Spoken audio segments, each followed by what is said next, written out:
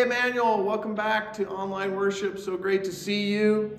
This is our third Sunday in Lent as we're making our journey to the cross and to the empty tomb on Easter. Be sure to pick up Lenten devotionals. You can find out more about them in the community life or pick them up at the church.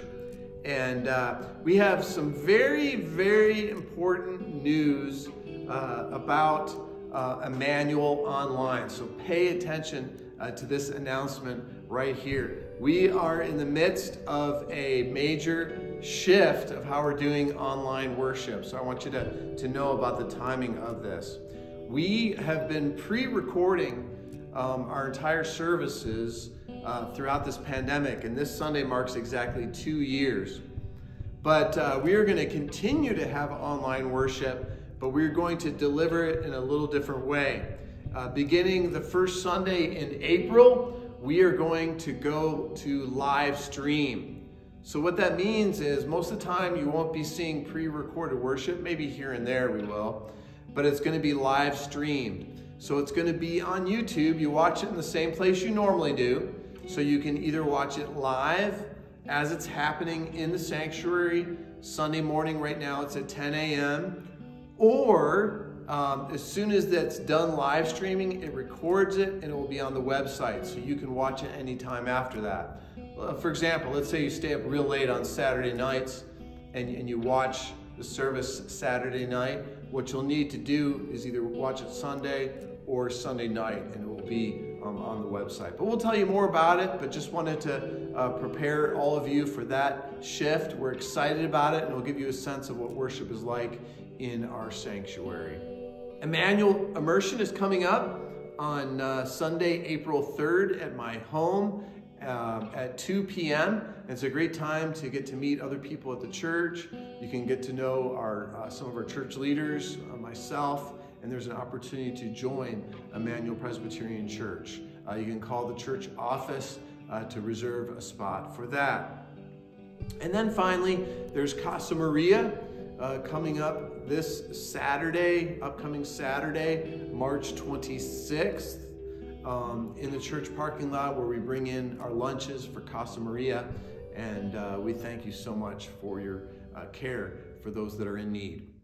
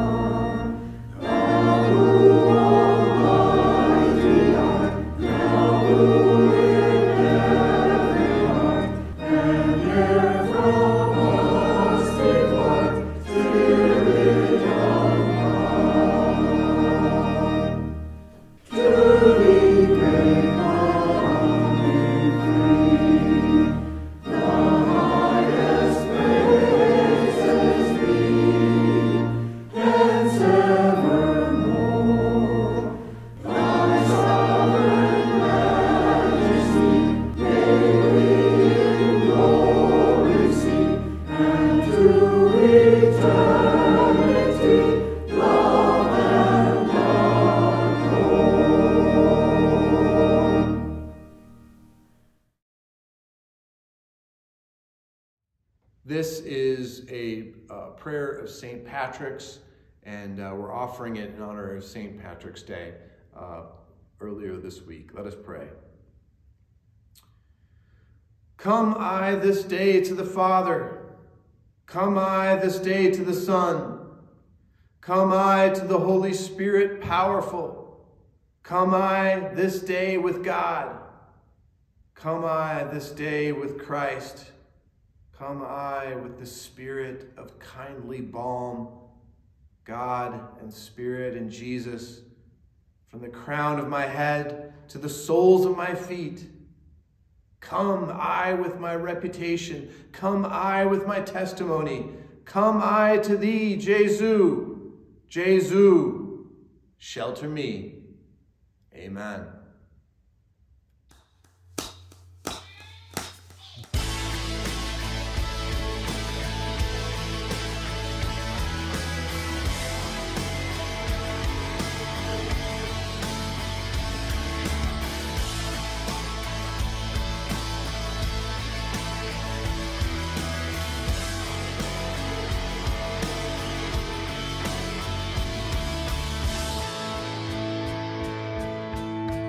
We bow our hearts, we bend our knees.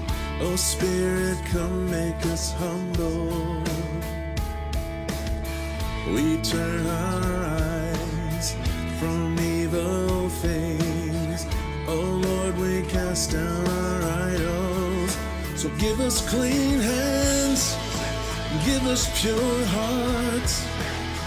Let us not lift our souls to another. Give us clean hands, give us pure hearts. Let us not lift our souls to another. Bow our hearts, we bend our knees. Oh Spirit, come make us humble. We turn our eyes from evil things.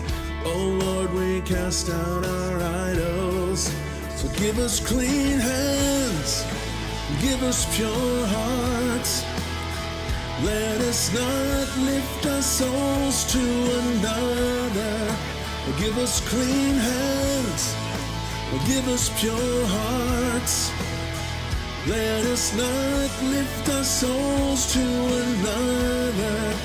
God, let us be a generation that seeks your face, O God of Jacob. And God, let us be a generation that seeks your face, O God of Jacob.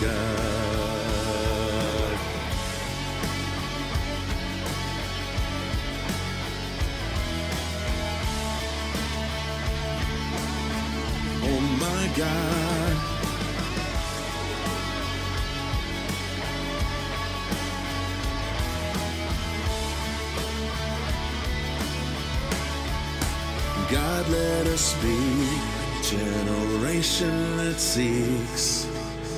your face, O God of Jacob.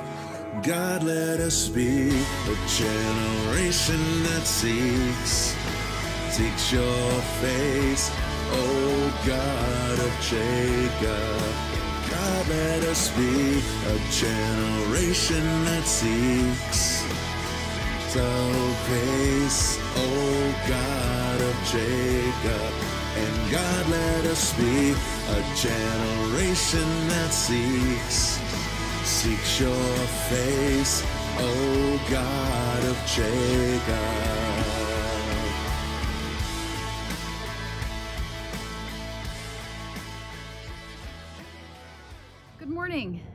This week we asked children, what does it mean to be pure in heart?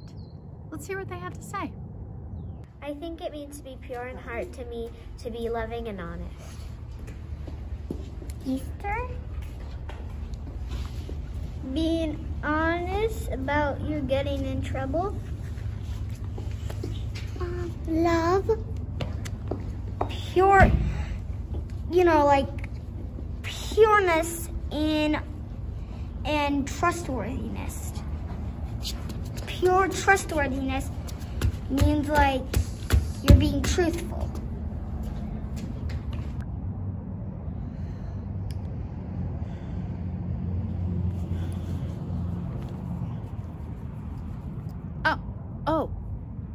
Thanks for sharing.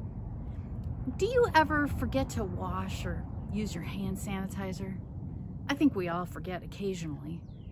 In Bible times, there were religious laws and traditions for food and people's hands to make sure nothing was unclean.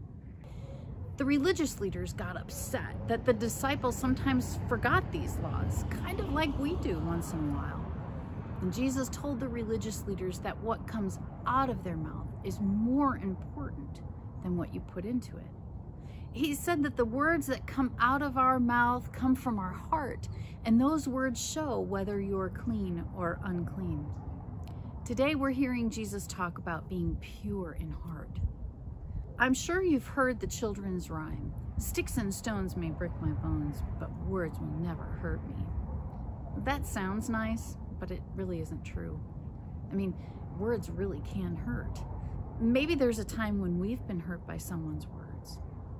Maybe there's a time when we've hurt others by our words. God hears every word we say, and He knows every thought we have in our heart.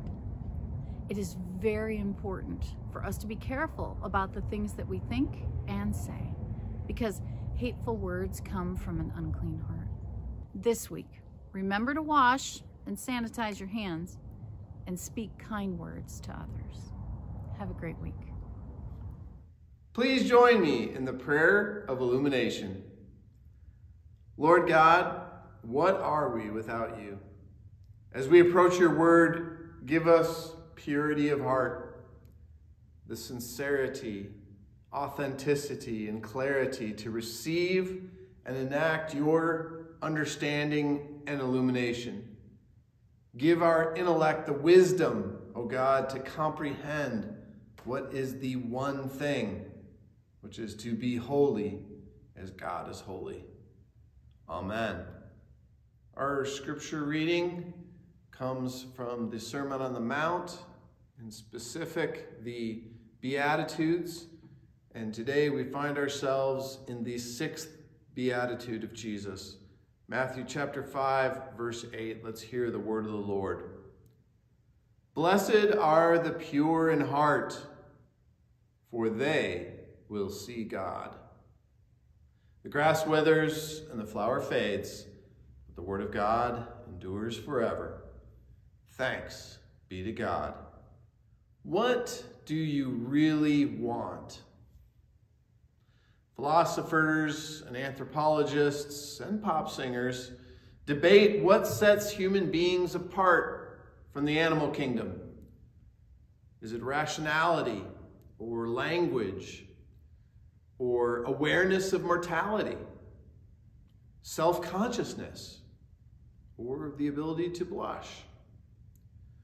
But some other traits of us Homo sapiens definitely set us apart, and that's our indecisiveness, our conflicting desires, our uncertainty, and our struggle to find meaning in our lives. Russian film director Andrei Tarkovsky tackles this theme in his classic movie Stalker, considered by many to be a cinematic masterpiece. It's set in what seems to be a post-apocalyptic future, and the story focuses upon the title character, Stalker, who is a guide for two characters known only as the writer, who is searching for a story, and the scientist, who is searching for a discovery.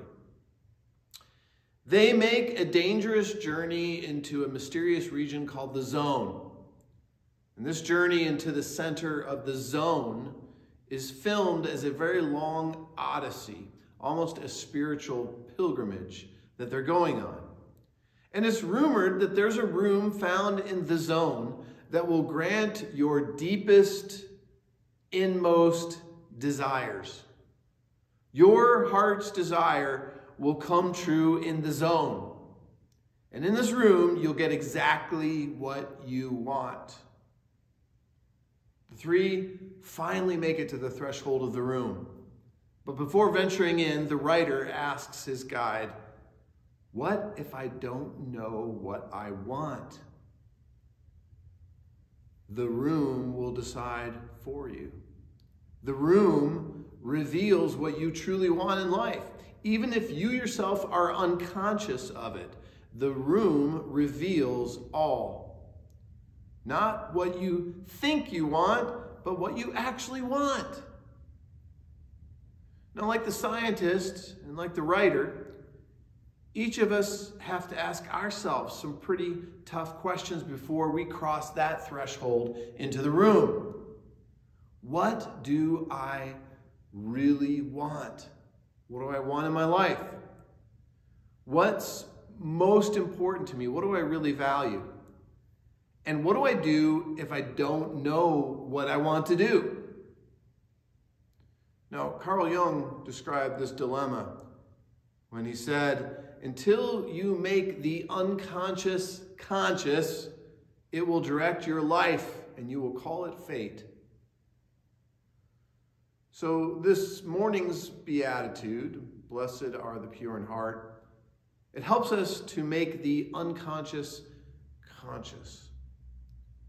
And Jesus challenges us to do some real self-examination here, and it's very fitting for this season of Lent. You see, our actions, they bubble up from what we desire in our heart of hearts, the zone of our lives, of what we value. Now, sometimes we're aware of these desires and values, and other times we're totally oblivious to them, or we are in denial of them. Now, it was Søren Kierkegaard who explored this in his classic book, Purity of Heart.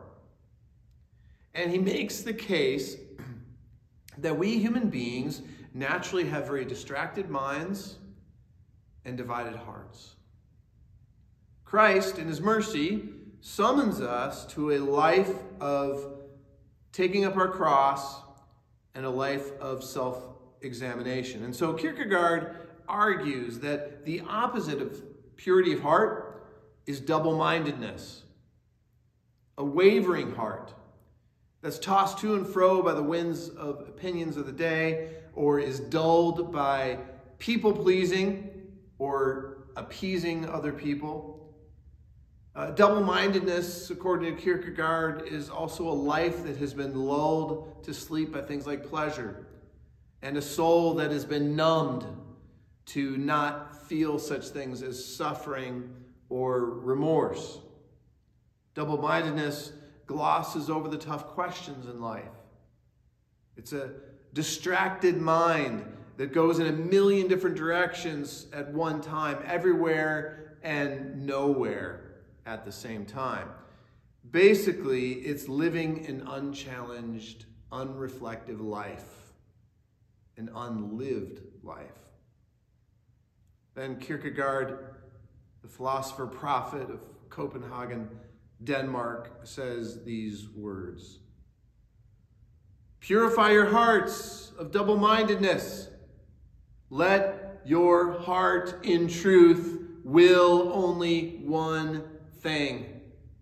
For therein is the heart's purity, to will the good." Now, Kierkegaard tells us what it means further throughout this book to will that one thing, to will the good. For Kierkegaard, it's to respond to Christ's summons to take up your cross and follow him. It's to respond to Christ's offer of abundant living. It is to live wholeheartedly and not out of duplicity or hypocrisy in your life. To will one thing is to hold fast to God, to love with all of your love, to have the sum of your life be the proof of your convictions, to will to be holy as God is holy, Kierkegaard says, to will God's will. And this is what Jesus calls us to do, too. What does the Lord's Prayer say? Thy what be done? Thy will be done on earth as it is in heaven. And then we pray, Lord, lead us not into what? In the Lord's Prayer, temptation. Lead us not into temptation. And so an impure heart succumbs to a self-centered life, a selfie life. But a pure life, a pure heart, is a godly life that has undivided allegiance to God and God alone in every aspect of life. It's an integrated life of integrity.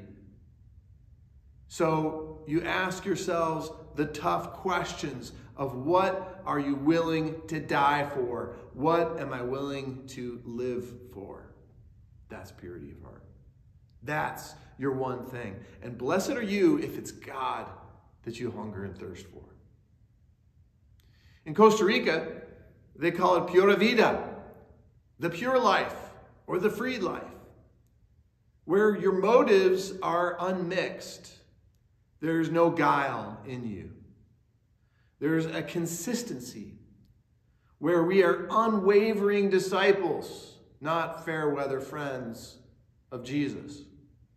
And so we pay attention in our lives to our motives and our desires. Why do we do what we do? Purity of heart. The pure in heart are set free. They are free indeed by the Holy Spirit, but they are also Spirit-led and they are Spirit-controlled. They are both bound and they are free by God. And then the Spirit is invited in to sift and to refine our desires and our motives. The pure in heart have a clear conscience. There's nothing to hide. And so we can be honest in our personal and in our business dealings. We have healthy and appropriate boundaries in our lives. In other words, we have sexual character. We don't exploit others for our own purposes or pleasure or gain. So, purity of heart means also that you guard your heart, for it is the wellspring of life, as the book of Proverbs says. And so we protect our hearts when we're pure of heart from the contaminations of such things as hatred, of lust, of judgmentalism, of resentment and fear. We have a dependent, wonder-filled, childlike trust when we are pure of heart. We're wise as serpents and innocent as what? Doves, the scriptures say. But to be pure in heart isn't to be naive. Rather, you are single-minded. You are focused, you are genuine, you are authentic. Now, there's a simplicity and there is a real depth to those who have purity of heart. It's kind of a spiritual minimalism where we are grounded and rooted rather than being fragmented. We are in union with Christ. We know that without Christ Jesus, our righteousness is just like filthy rags, as the scriptures say. Now, the heart. The heart is very important in the scriptures, and it has a different meaning of what we understand the heart as today. For us, the heart is your emotions and your passions. In the Bible, the heart encompasses more things. It's the very center of your being is your heart. It includes not only your emotions and your passions, but your will, your thoughts, your understanding. It is the core of your being, who you truly are. Where your treasure is, says Jesus, there your heart will be also. So purity of heart is treasuring the right things, the lasting things, the eternal things, the invisible things, the things that only the mind's eye can perceive. The Little Prince is the fourth most translated book in the world, and it's sold nearly 200 million copies. And there's a famous scene where a fox meets the young prince during his travels on earth. At this point, the little prince is lost in the desert. He's exhausted, he's defeated, and he's feeling insignificant. He scales a large mountain, and he sees the vast landscape that's before him. And he cries out, and the only thing that he hears is the echo of his voice. The little prince finally just lays down, and he weeps, bitterly crying tears of hopelessness and loneliness. But then a fox comes along, and the two strike up a friendship. The fox's presence and wise words are a great source of comfort for the little prince. But eventually the two part ways.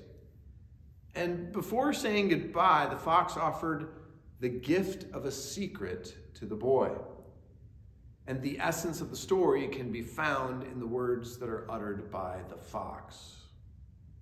One sees clearly only with the heart.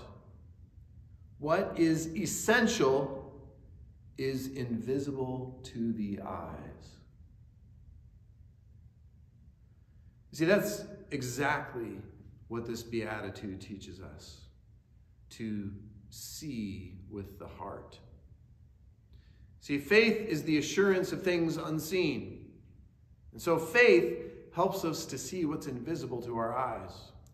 And the pure in heart desire to see the invisible. They long to see the invisible, all-wise God. But they know their true heart condition, what it is apart from Christ. King David is tapped into this when he cries out in Psalm 51, "Create in me a clean" what, O God? Heart. Create in me a clean heart, O God. Blow the dust off my heart, O Spirit of God. Burn the dross, O consuming fire. Boil away the germs, O holy God. Baptize me in the Jordan River, O living water. In other words, the pure in heart know that they're not pure in heart of themselves. They know that purity is a gift. Purity isn't perfection. It isn't being puritanical or being prudish. It's humbly looking to God for purification. Purification, not perfection. And also, the pure in heart know that grace gives us grit for the struggle, where we can live into and struggle into who we are in Christ Jesus our Lord. And so we live into the Beatitudes. You see, to be pure in heart is to live into the other Beatitudes of being poor in spirit, of mourning our sins, of being meek and hungering and thirsting after righteousness and justice, of being a merciful person and a peacemaker and suffering for our faith in Christ's name. That is purity of heart.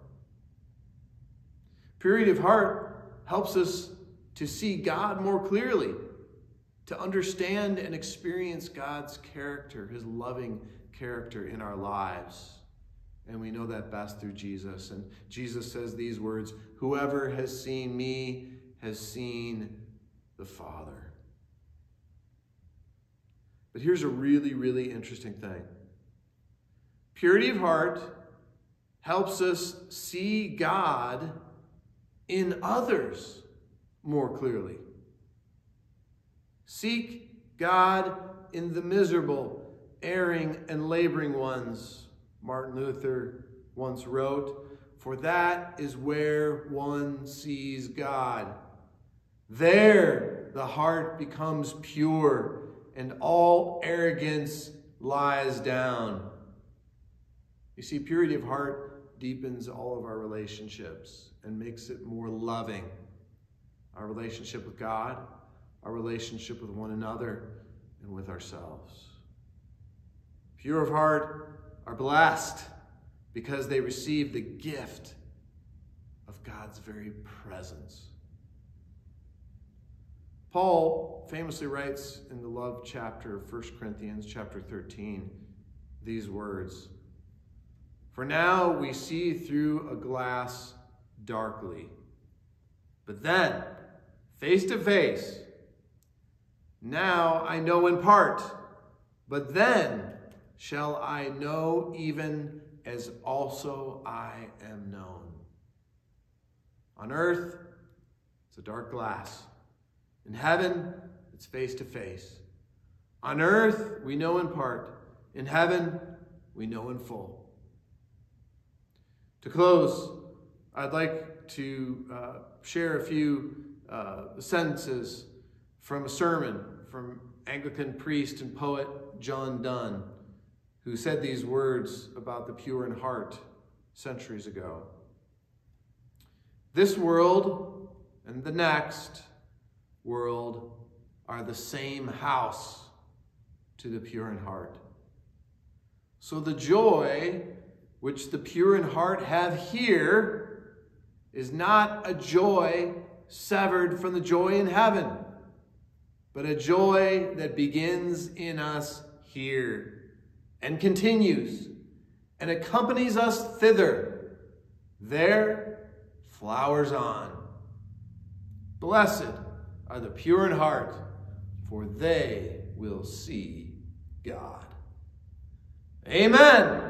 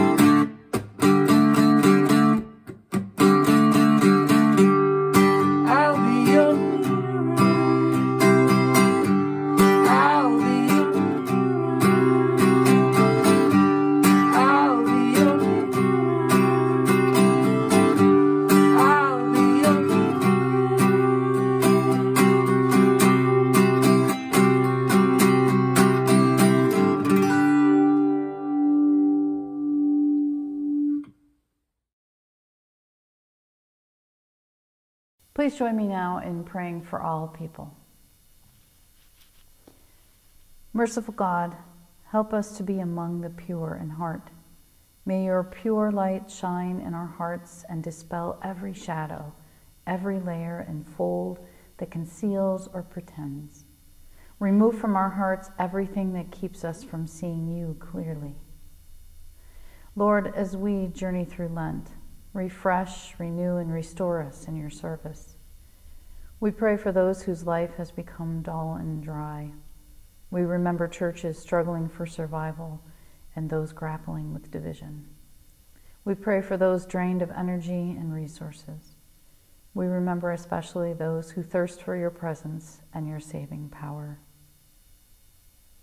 Comfort with the grace of your Holy Spirit all who are in sorrow or need, sickness or adversity. Remember those who suffer persecution for their faith. Have mercy on those to whom death draws near.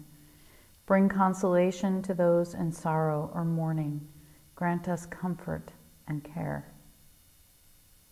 Heavenly Parent of all, be with those in crisis as Russia's invasion of Ukraine continues, and those in Pakistan mourn loved ones senselessly lost. We pray for those wrestling with natural disaster and those dealing with long COVID. Help all of us to see our way through by looking to you for hope and calm. Merciful God, give us strength and courage to live in faithful obedience to your will. Guard our hearts and minds for all that might distract us. Help us to find our true worth in knowing you more fully and serving you more faithfully by praying as Jesus taught us to pray. Our Father, who art in heaven, hallowed be thy name. Thy kingdom come, thy will be done, on earth as it is in heaven. Give us this day our daily bread, and forgive us our debts, as we forgive our debtors. And lead us not into temptation, but deliver us from evil. For thine is the kingdom, and the power, and the glory forever. Amen.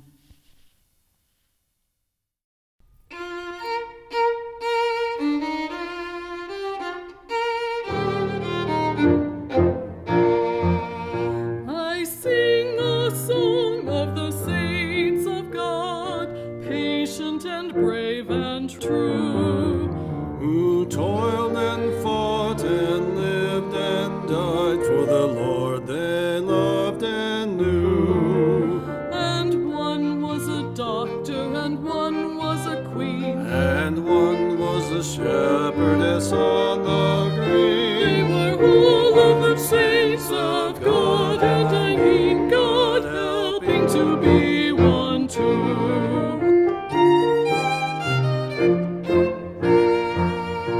They loved their Lord so dear, so dear. And God's love made them strong. And they followed the right for Jesus' sake. The whole of their good lives long.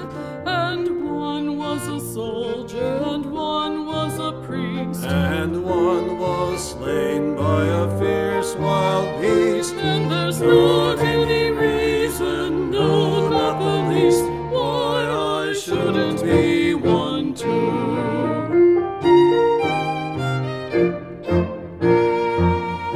They lived not only in ages past, there are hundreds of thousands still, The world is bright with the joyous saints who love to do Jesus' will.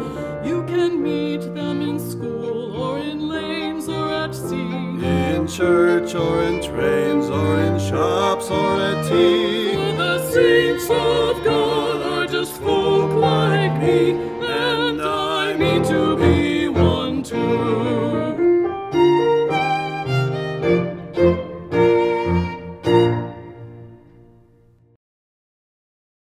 Receive the charge and the benediction. The Lord bless you and keep you.